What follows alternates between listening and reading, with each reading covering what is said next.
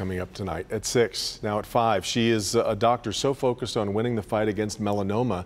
She's gathering an army of people who've been affected by the deadly cancer to help, and her strategy is to try to speed the research process. Kimberly Gill back to show us how. Kim? She's gathering an army is right, Devin. She purposely likens her fight against melanoma as a war. This Oregon researcher and physician wants to enlist the support of millions of what she calls allies as she attacks the deadly skin cancer. And she's hoping people in Michigan will join in on her fight.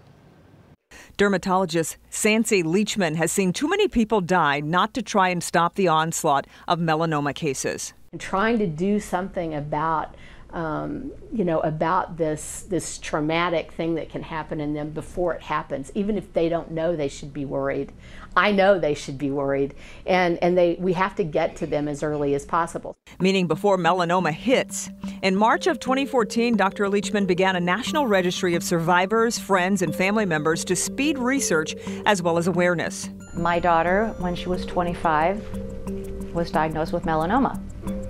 So that was quite a traumatic experience. But 3 years later, Marcia spotted it again on her daughter's leg. I asked her, I said, well, Afton, how could you have not done something about this? Why would I think I have melanoma? I'm 25 years old. That's the kind of misconception targeted by the War on Melanoma, which now has volunteers in 36 states and at least 7 countries.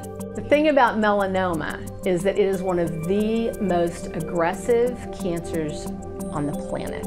As determined as any one woman can be, Dr. Leachman takes this war and its victims very seriously. Especially the young women who have kids. It's really hard, but there's a way to prevent that from happening. We can do it together for sure. Indeed. So we checked, and there are only 9 people in Michigan signed up for the Melanoma Community Registry. Dr. Leachman hopes many more will consider doing the same. If you're interested, we've put a link to the registry on the health page of clickondetroit.com. Guys.